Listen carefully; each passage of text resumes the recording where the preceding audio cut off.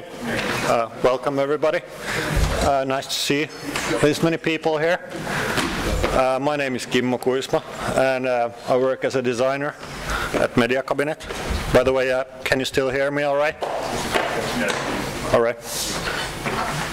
The topic for today is responsive web design.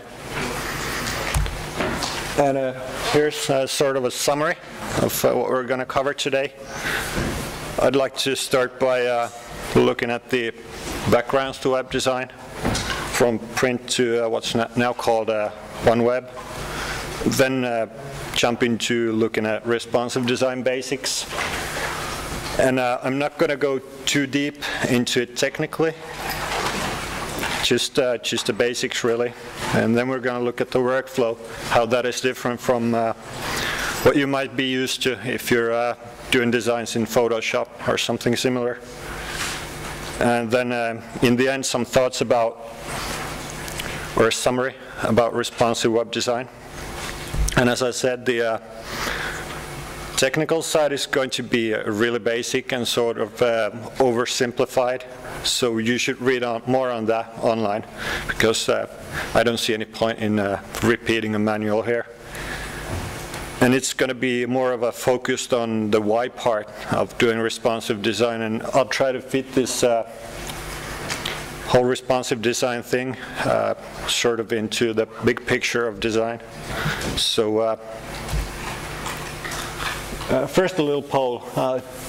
How many of you know what responsive design generally is, or have you implemented a responsive design? Okay, quite a few. How many of you admit to being graphic designers? A lot less. Okay, do you create your designs in Photoshop? Okay. And you write your HTML and CSS yourself too? Okay. Well, I hope I can change your way of thinking even a little bit with this. So let's start looking back a little bit. So as many of you might know, web design has its roots really deep in print design world.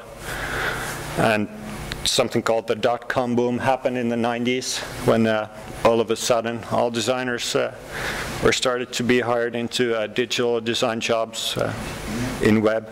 And pretty much every company had to be online. They wanted to appear modern and competitive. So that was sort of the birth of what we now call desktop design.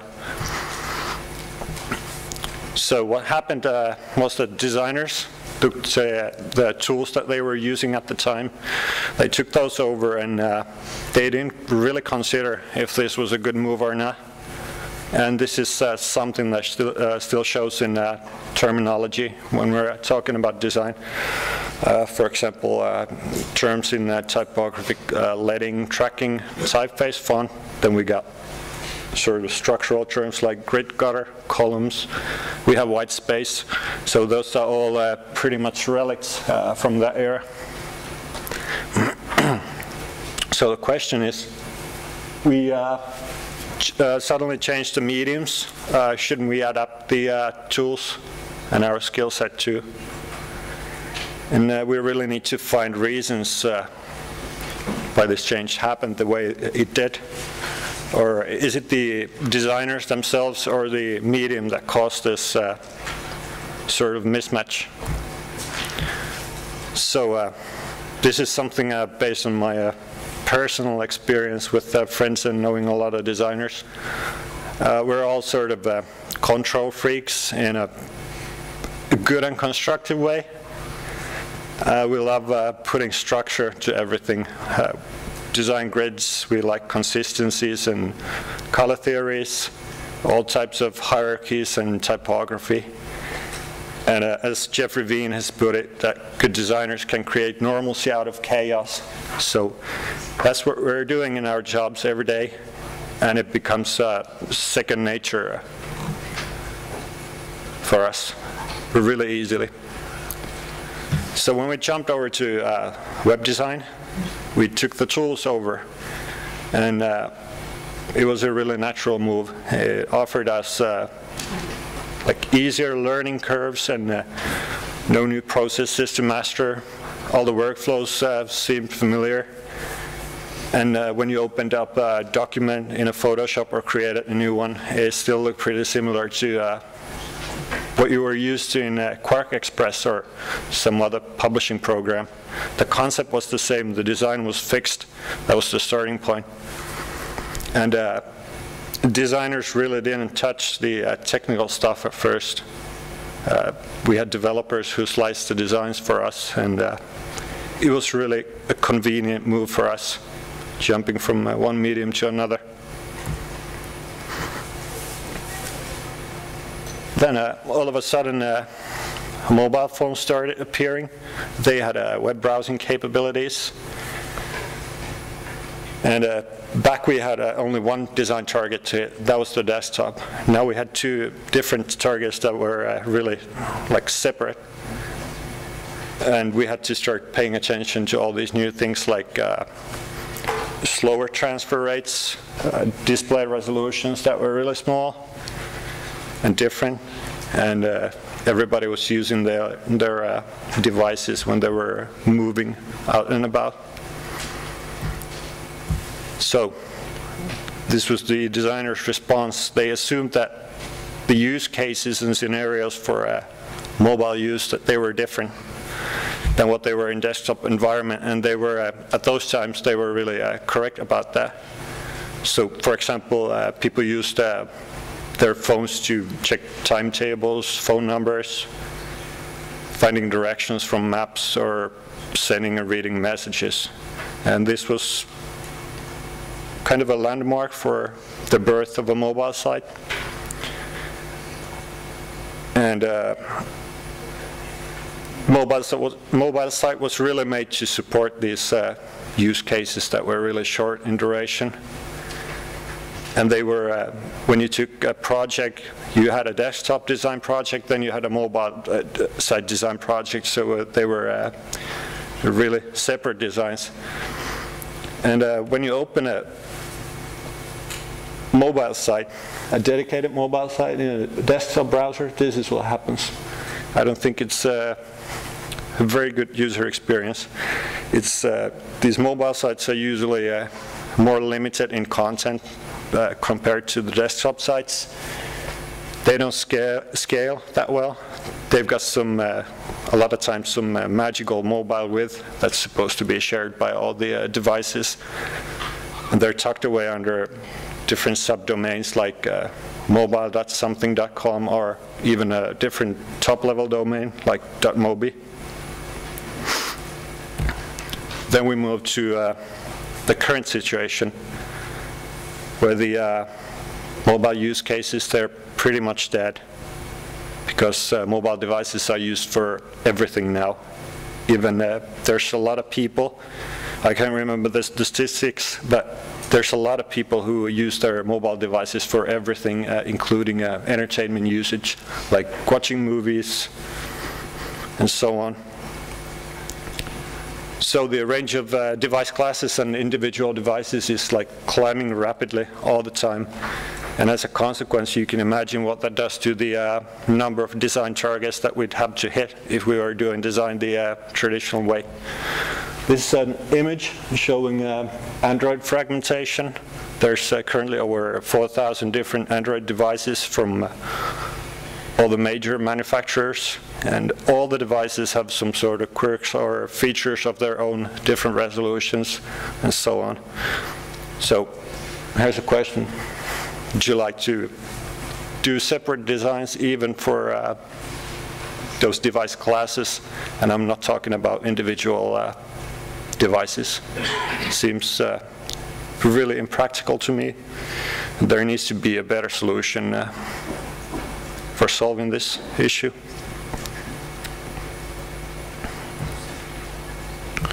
So the outcome is this.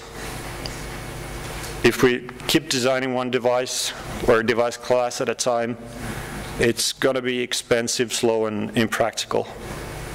The one good thing that has always come out of this is sales. I mean, salespeople can generate new projects in new silos for individual project, and they keep on trying to hit one target at a time. But that's not something that you want to base your design on. At this point, it's good to look at what the canvas actually is that designers and all types of artists use.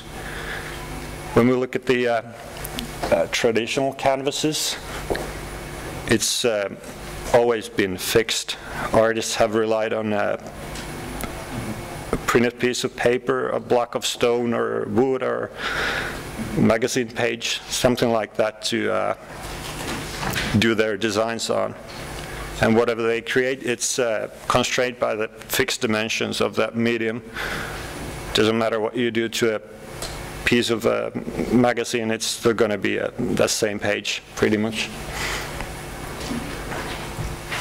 So compared to a browser viewport, which in my opinion is kind of a living canvas, it's something that any user can manipulate as they please. And an HTML document, it's just an abstraction layer between the designer and the canvas. It's something that we use to create with, but it's not the actual canvas that we're working on.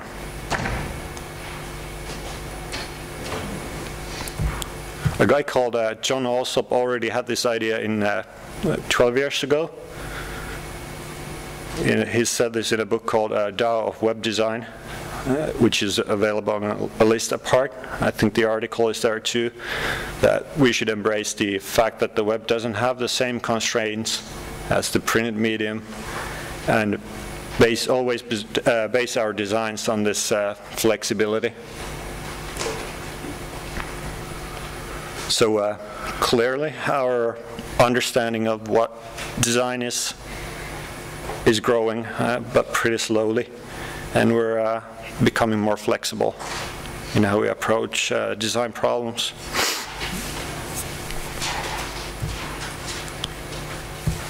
How many of you have heard the principle called OneWeb? Okay, 2 people.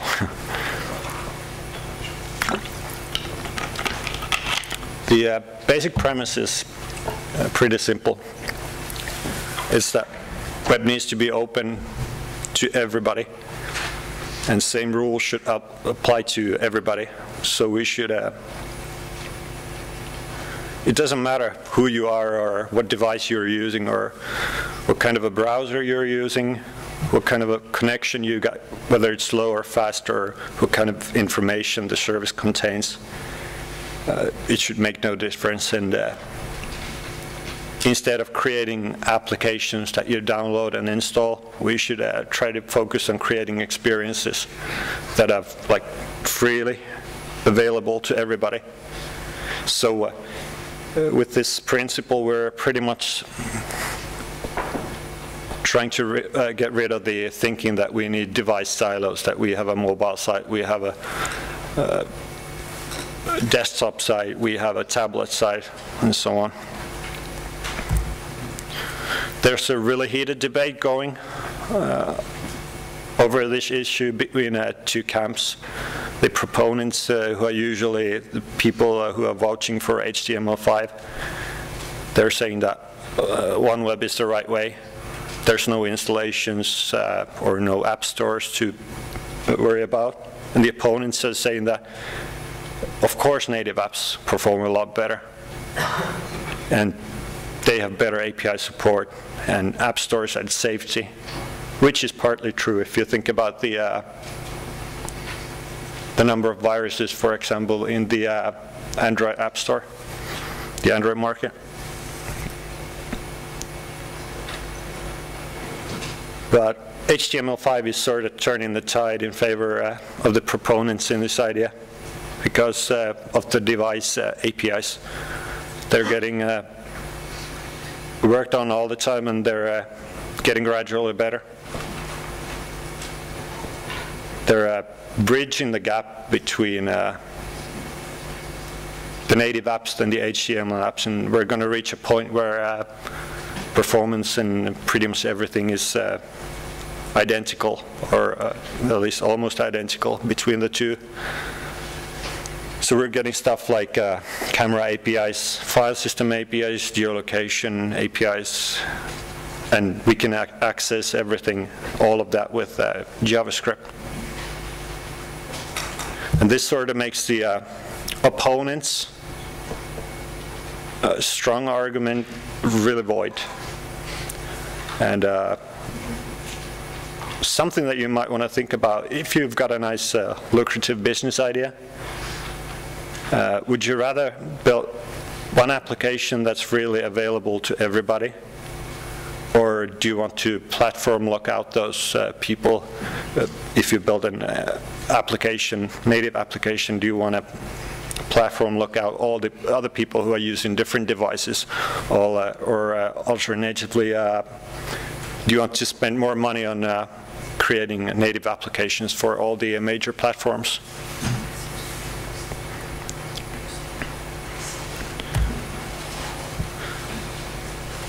So now we're getting into the actual responsive web design.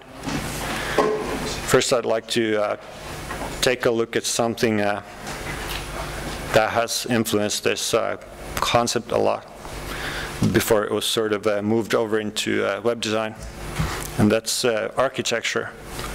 There's some modern architects who've tried experimenting with physical spaces that adapt to behavior of people. For example, when you walk into a room and all of a sudden it starts getting crowded there, the walls sort of expand and make more room in there.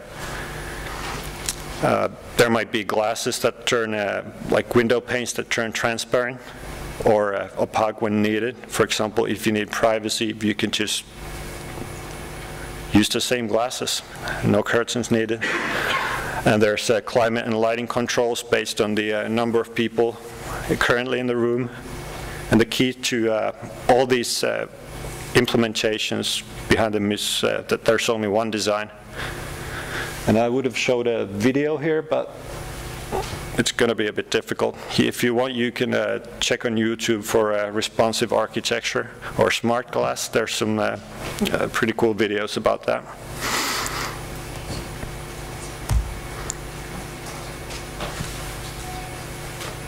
Okay, responsive web design earlier had a bit of a bad name. It was being called a buzzword a lot. But the idea is slowly starting to become more widely accepted. And in my opinion, it is the next step forward in the evolution of web design.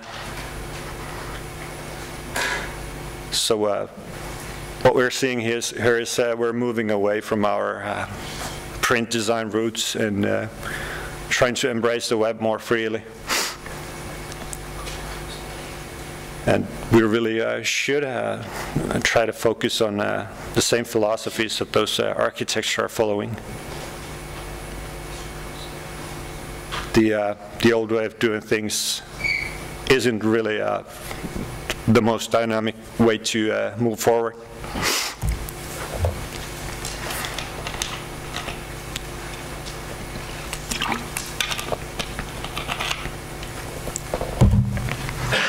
This is the legendary quote from Ethan Marcotte, who was the guy who wrote the first article about responsive web design and basically introduced the whole concept to web design. What is, in short, what he's saying is that we need to treat all the devices as different aspects of the same experience instead of trying to create multiple experiences device by device. And if you've got a mobile phone or a tablet or something, try the URL. It's a small demo site. I can show it from here too.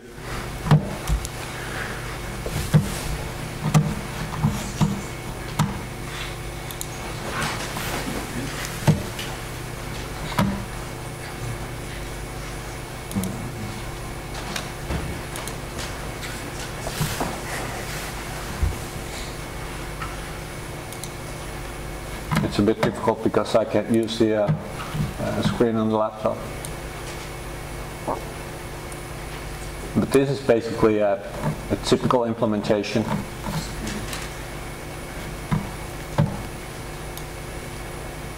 How many of you got something that you can browse with at the moment?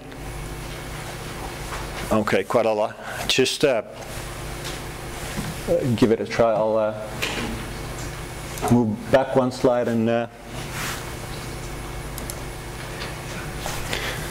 here's the URL. I'm not going to show it there because it just gets really complicated with this setup. But when you go there, if you got a laptop or something you can use to resize the design with, and try resizing the browser viewport and see how it affects the design. Feel free to play around with it, dig into the code.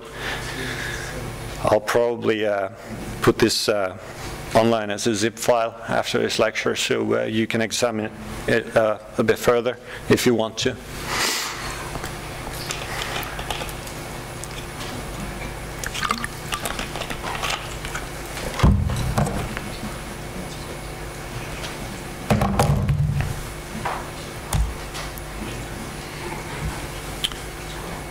So responsive web design in a nutshell, it's about creating one design that adapts, resizes and reorders itself and its elements based on device features. And as already mentioned, it was coined by Ethan Marcotte in 2010, so it's still a relatively new concept. And it's not a single technique. It's a really loose and a big collection of different philosophies, techniques, and elements.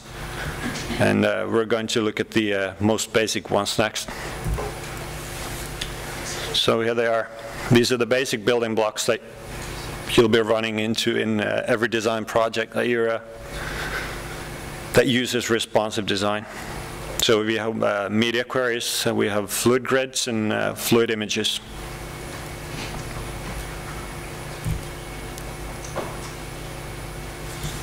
What media queries solve is how can we detect the features from devices that is currently using the design. For example, we can find out if the device has a retina display, or if it's in landscape orientation, or if the width of the viewport is more than 960 pixels, and so on. There's a really long list of features that you can detect, but the ones that you run into most often are things that have to do with resolution, such as viewport width or height, or orientation, and then again pixel density. And they're constantly being worked on. They're creating new ideas for new types of media queries. Here's the anatomy of a media query. You can really split them into two parts. The first part is the media type. Then you have a connector, and you have the expression. And for connectors, you can use and you can use an or too, but the or is actually a comma-separated list of those expressions, so there is no actual or word. And you can chain these as much as you like, basically. But it's always a good idea to use common sense when creating this. Some examples. This is from a CSS file. We're creating a block that only applies to screens and to screens that are wider than 768 pixels. So when you put some CSS rules in there, they only apply to devices that fill that condition. So the media query is actually sort of a conditional statement that you're checking. Here's an example of an AND connector. Again, screens with a minimum width of 768 pixels and landscape orientation. And I'm not going to show any more examples of these here. Once you learn the basic syntax, it's pretty easy to combine these as you like. And how can you use, how can you link these into your project? There's 3 ways of doing that. You can link them directly, link the style sheets directly to HTML's head section, as is done in the demo site if you look at the source. Or you can embed media queries directly into a style sheet, just as I showed in the examples.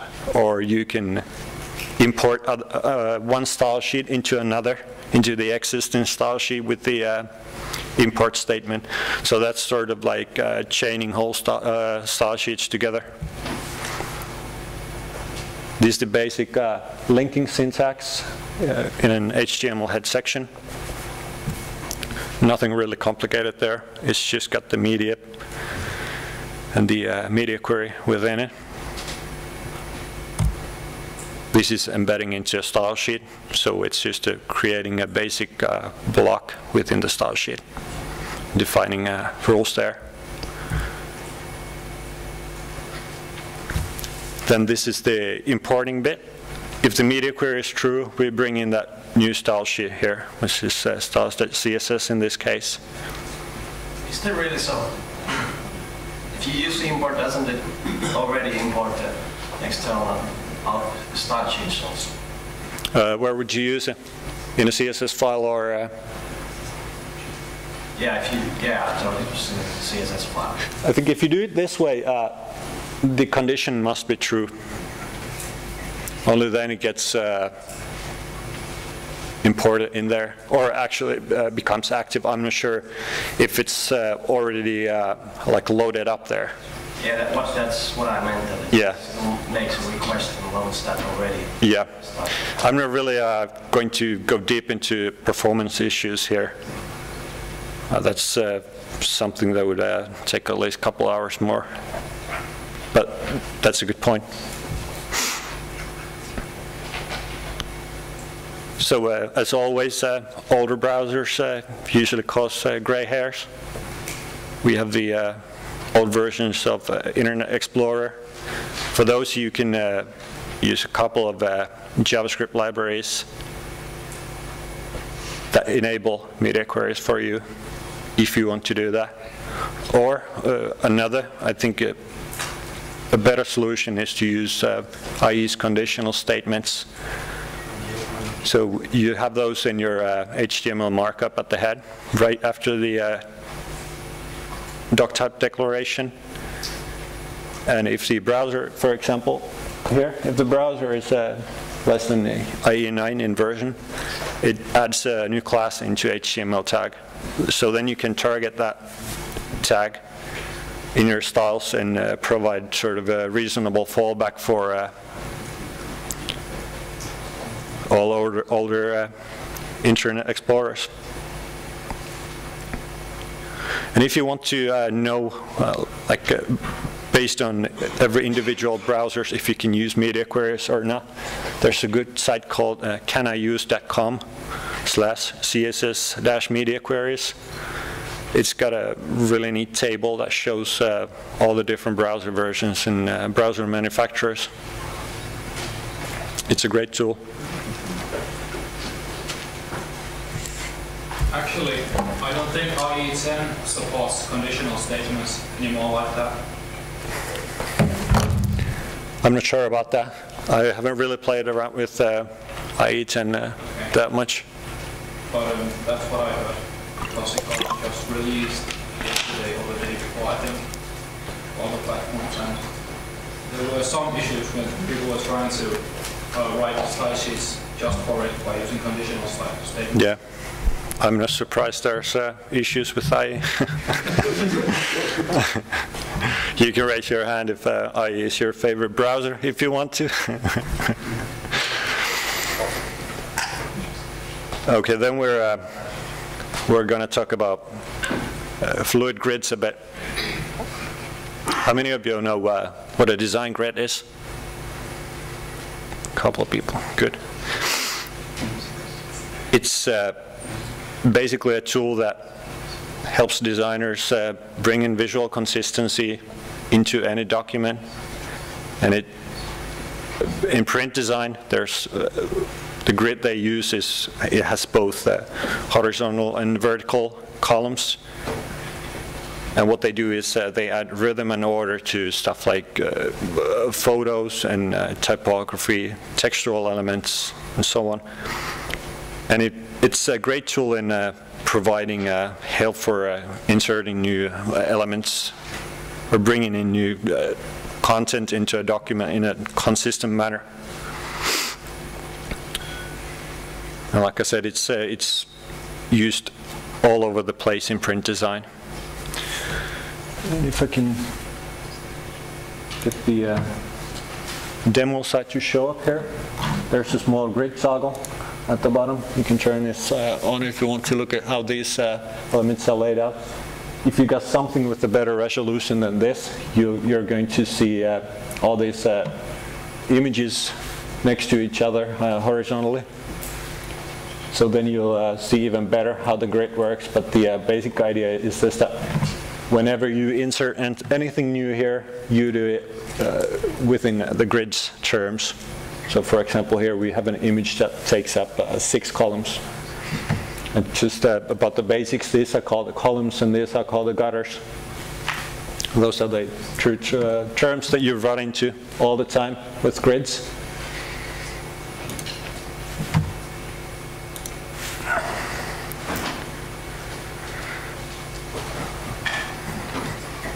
So for a web project, there's a lot of grid frameworks that you can use. There's a couple of them mentioned. I think I've seen at least 20, 30, something like that. And they're good for speeding up your prototype building when you're just trying to create something quick. But there's a downside too, and that is that they, if you're aiming for semantically correct markup, they add a lot of extra clutter, usually via spans and extra divs. But there's some frameworks, I think semantic.js is something that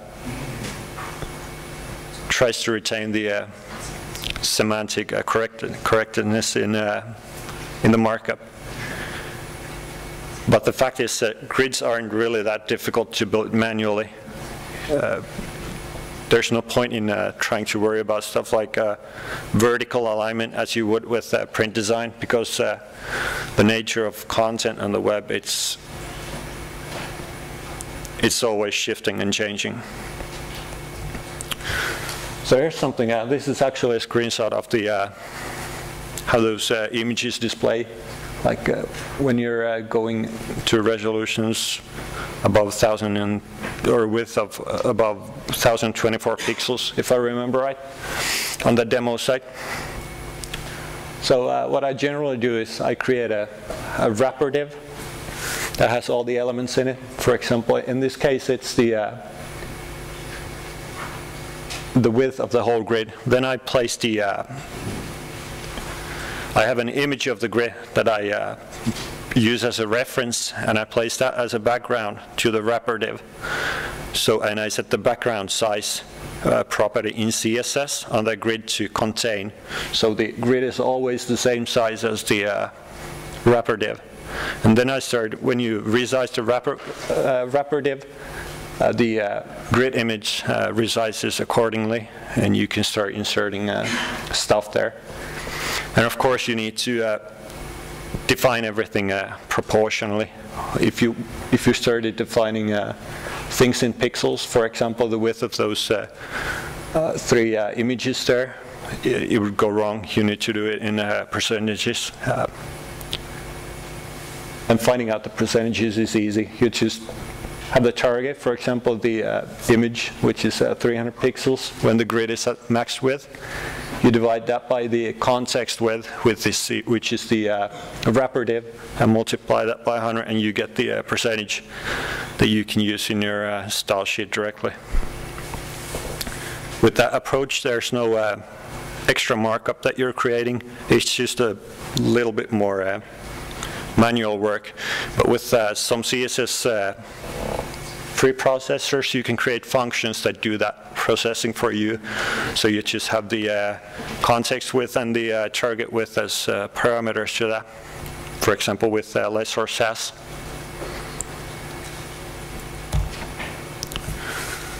So a good tip is to try to use as few pixel values as possible, especially when dealing with grids. Margins, paddings, and widths, or basically anything related to the box model is something that you need to pay attention to, because they will break your design if they're not in proportional values really easily. And when you type some of that stuff into a calculator, you get really long decimal numbers, and it might be alright to leave those as they are, because browsers they round numbers differently. For example, some versions of IE don't do any decimal rounding at all, they just cut them out. Some browsers are really accurate about them.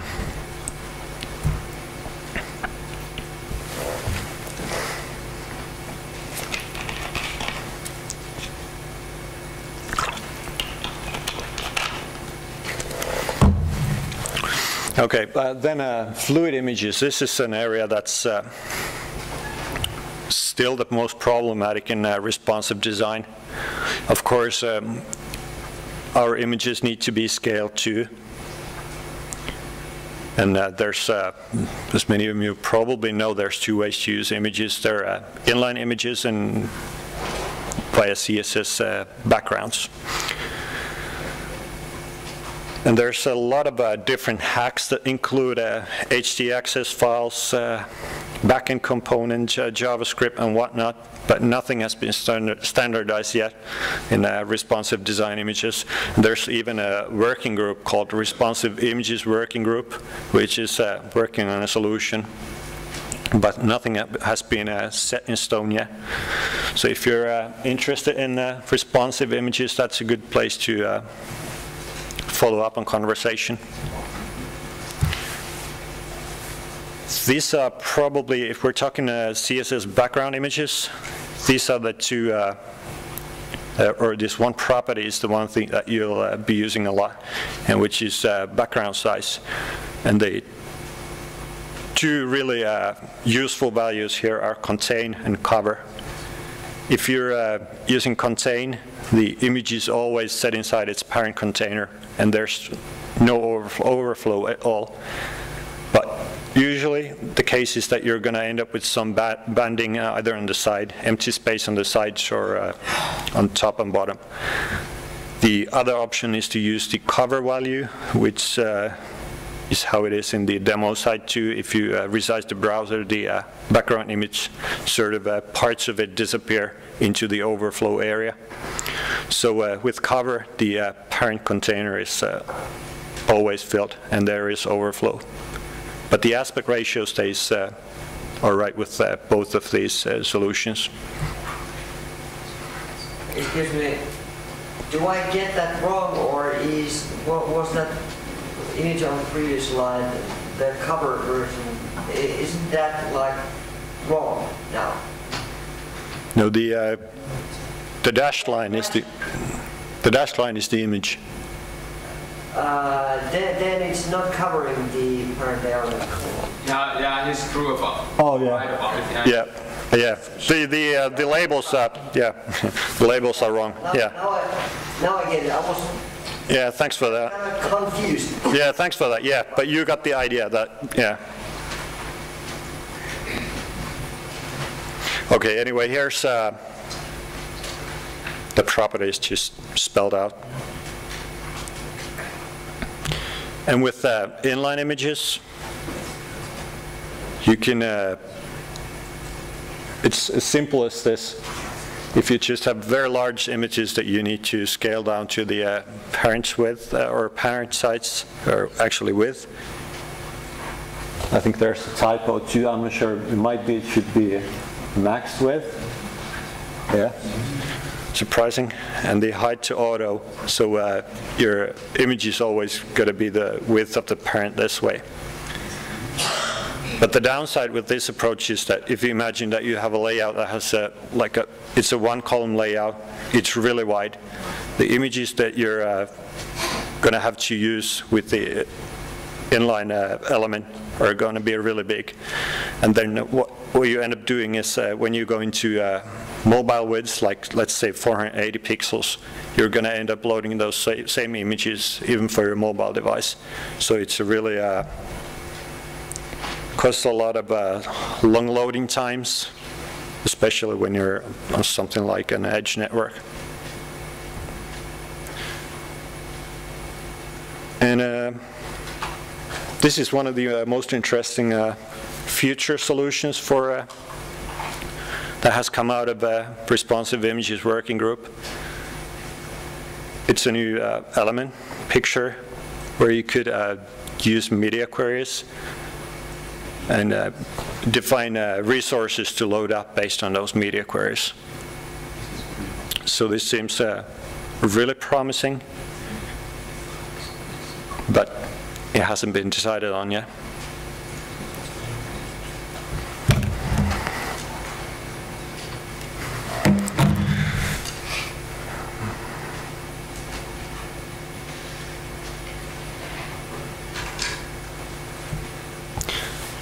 Then a bit about the workflow. This is one of my favorite things about responsive web design. It's something that evolves sort of naturally, but there's really good ideas put forward by guys like Stephen Hay or Brian and Stephanie Rieger, and they have their presentations up on SlideShare if you want to Google those up. They're really good viewing or reading material.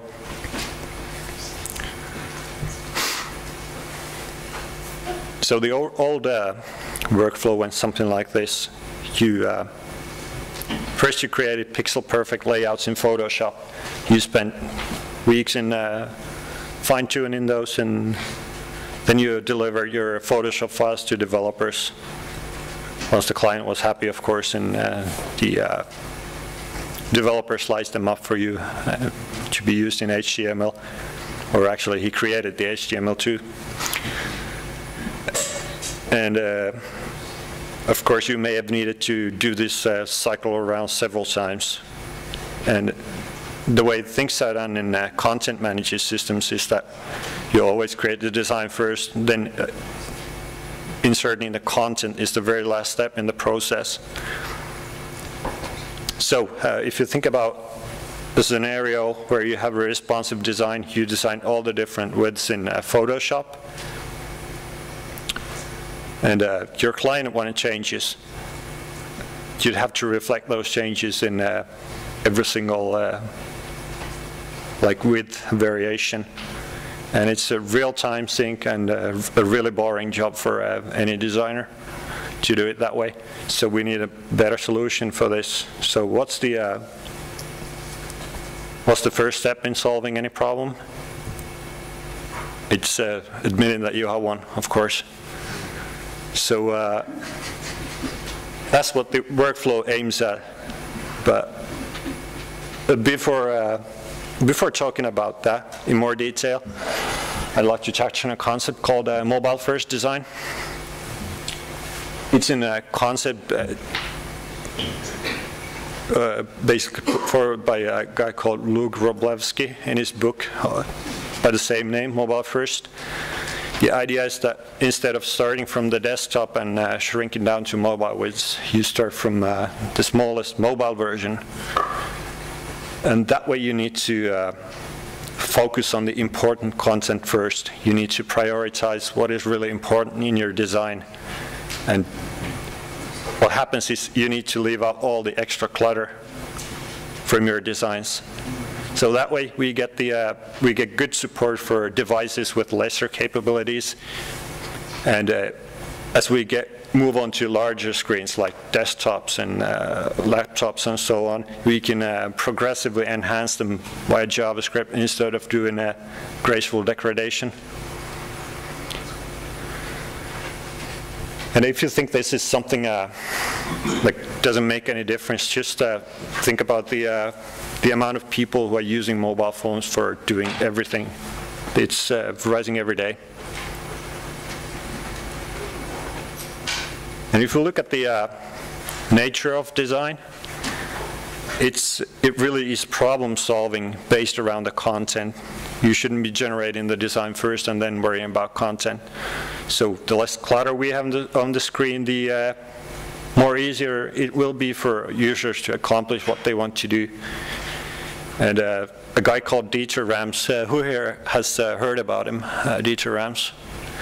Yeah, he's a guy who's influenced Jonathan Ives and Apple's designs like in a really major way. He said that simplicity is the key to good design, and that good design is as little design as possible. And there's been one really interesting thing on the web for like forever, and that is that people with desktop PCs have a lot more screen real estate to use, so we can give them more extra features. But why would we do that?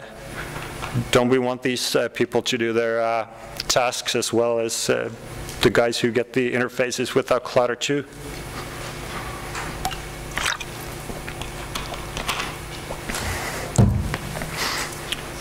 So we'll start off with a content inventory. This step that, if you look at the traditional way of handling these projects, is something that is missing. It's really missing. The content is only inserted into ready-made design. So we need a list of raw materials that we're working with. And at this point, a lot of designers like to use lorem ipsum, but that's not really a good idea. You need to try to get your hands on some real textual content. And that's enough at that point. Then we start doing textual design. We try to understand what the content is about. And we're trying to establish a sort of a hierarchy that shows priorities. To find out more about this, we can look at the brand strategy or brand message, the corporation strategy that we're working for. We can look at traffic logs and do observation, what is important if it's an old site that we're working on or redesigning it. And the goal is to create a site, a really simple HTML page that just displays unstyled text, but displays the hierarchy anyways. Then on to sketching. Pen and paper are really good tools for this. They're easy to use and you can use them anywhere.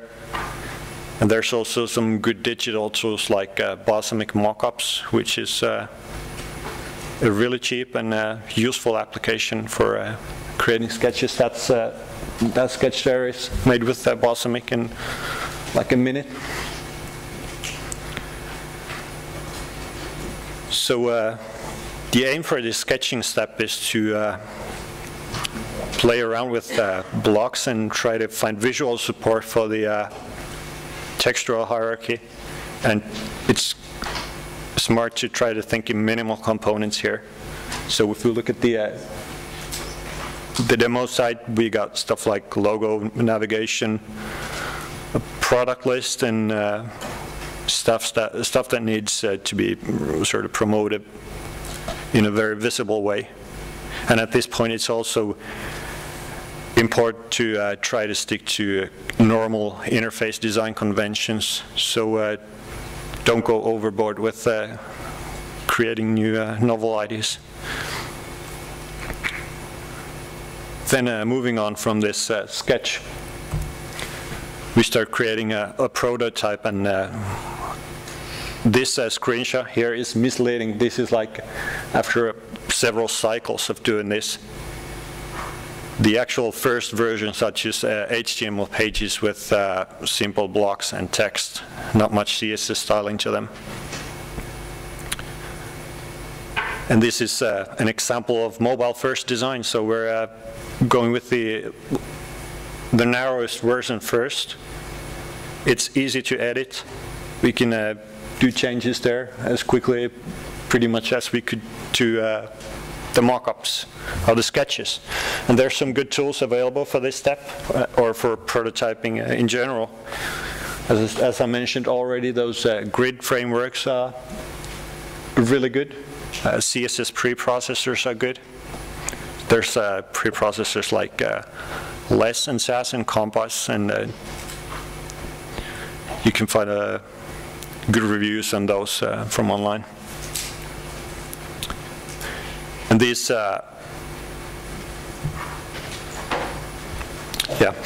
then we haven't touched any breakpoint related stuff related to media queries at all yet. So what we start doing next is defining the breakpoints. And the easy way to do that is just open up your prototype in your browser, start stretching the layout, and when the content starts looking really bad, you know, it might be a good time to insert a breakpoint there. Then, in that image below there, if you look at the line length, it's really unreadable, and the images are too narrow. They're not filling up the whole width of the design, so we might insert a breakpoint somewhere before that. And it's always smart to think about this step from content outwards and not think of devices. So forget all about the normal Apple breakpoints. Always focus on the content. And there's really no perfect universal set of breakpoints, so it's just a matter of trial and error.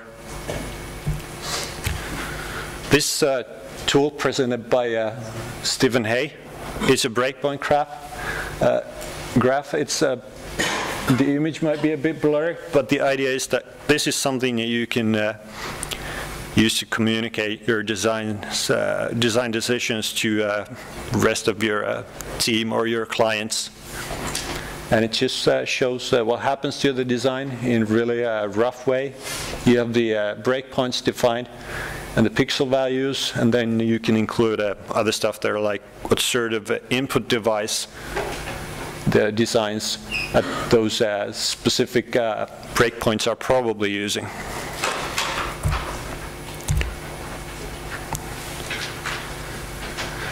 After that mobile first, really simple prototype, you can start sketching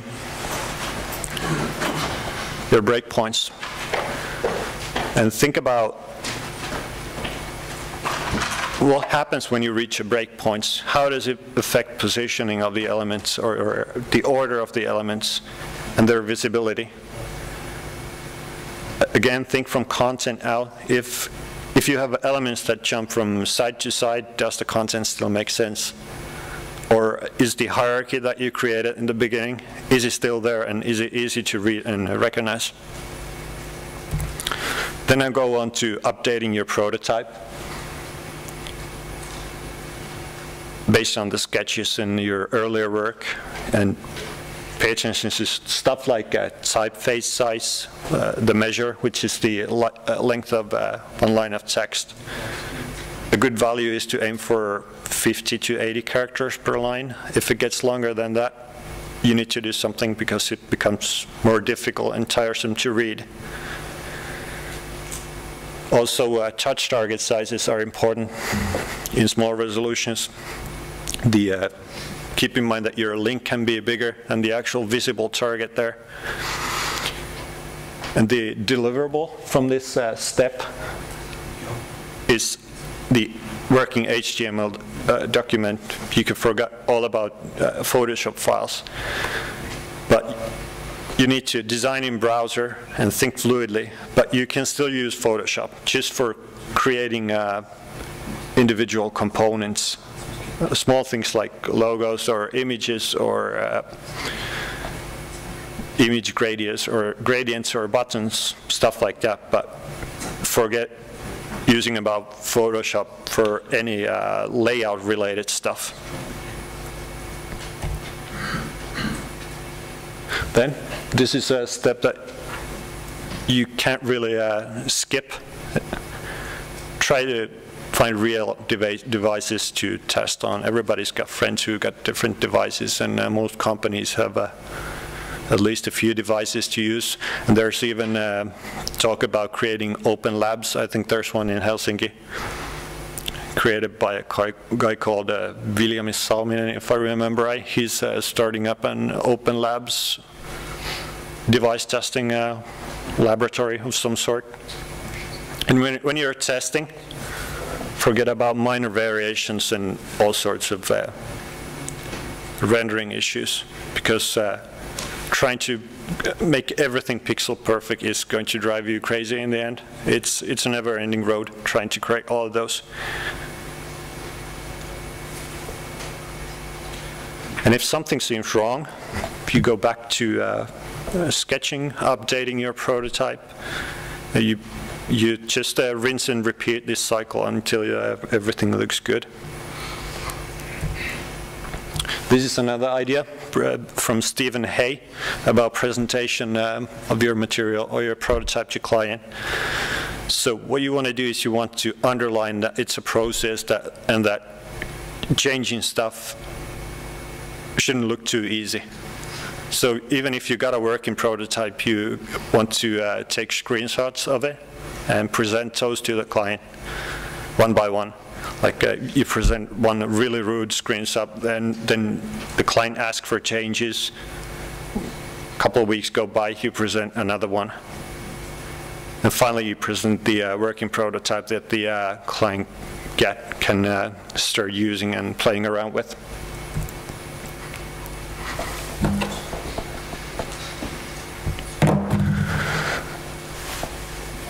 Then on to documentation. How many of you are developers who just, or how many of you slice up Photoshop files in your work, like daily? That's probably something that developers really hate doing. And in the worst cases, those files you end up working with aren't even Photoshop documents that you can actually get good measures from, but they can be something like PDF, and your values are all defined in X's and 2X's and 4X's and so on. So a good documentation is really valuable to developers and then deliverable to them. Because we're designing a system with components, we can document all the components, of course.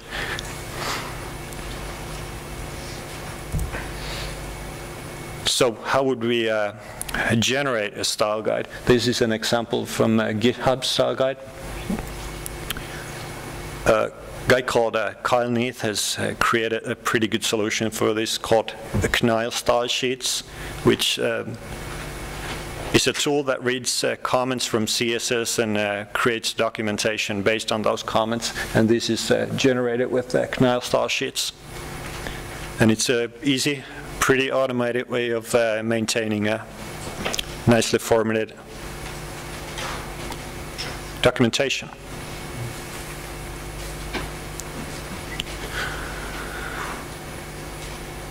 So, the role of the designer. In my opinion, it's something that's the traditional role is going out the window. Like designers now and in the future, they're going to be guys who know both technical development and design, because design and tech development go hand in hand, not one after the other, as happened before. So it's a good idea to forget about those old roles. And design. Now, design always happens in browser. I can't remember the last time I've actually used just Photoshop for creating the whole design. And if you think about job opportunities, learning to design in browser is a competitive advantage. Photoshop designers are going to be guys who are working with print a lot very soon. So the people who are most sought after, in my opinion, are people with versatile skills. Don't get locked into one niche too much. And responsive web design in general, it's only a couple of years old as a concept, and it's still in sort of a late infancy, but it's becoming more and more accepted. And I think mobile sites are also something, a relic of the past really soon, something that is sustained by salespeople. So you might be thinking when is a good idea to use responsive web design and when not to. As always in web design, it depends. There's no silver bullets. So go case by case and use common sense. And if it's a new site, I'd say go for it, unless you've got a really good reason not to. That reason might be budgets, or you may be aiming just for a really specific group of professional people who never use mobile devices in that environment for some reason. If it's an old site, it's going to be really tricky, and you might want to try to extend your, or at least double your deadlines. So overall, I think responsive web design is the at least one of the steps into better and more usable design and more thrilling design and overall better user experiences.